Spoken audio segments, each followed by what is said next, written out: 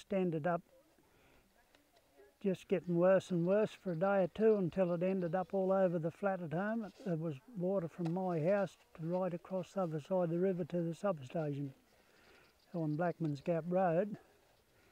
And the last afternoon before the rain stopped, it come a sort of a storm, and I was sitting in the kitchen watching some cattle that was stuck on the flat, you know, couldn't get off.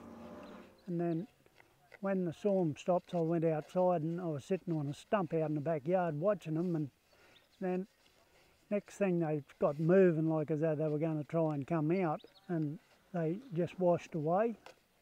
And I think there'd be probably like 57 head of cattle and a mob of calves went, and I think counting the calves we're still at least 35 head still missing.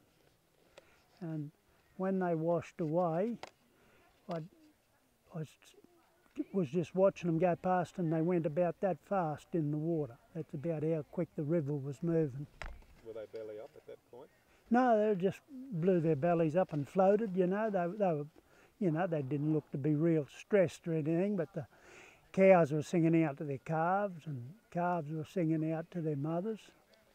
And I was 3 or something cows came out, you know, they got to the edge and swam out and got up the bank at the house. And 3 cows, I think it was, and a little baby calf got out.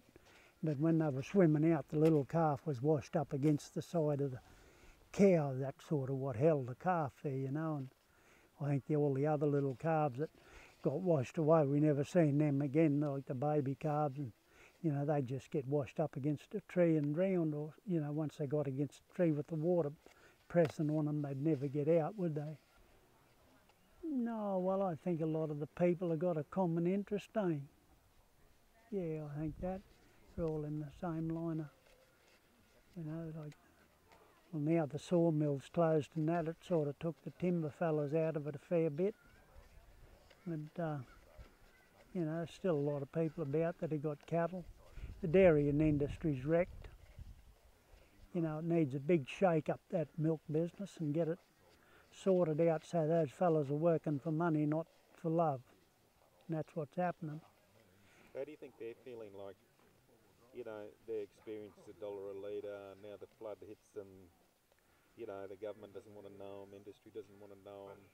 No, they'd be feeling real down, those people. Like, I dairied myself for a long time, over 20 years, and there's a lot of work dairying, and like a lot of town people that buy their milk in a bottle, I think that's where it comes from, but it don't, you know, like, you know, I'd be down changing hydrants in the middle of the night, or over at the yard pulling calves in the middle of the night. If you didn't get up, set the alarm and go and pull them, the cows would die.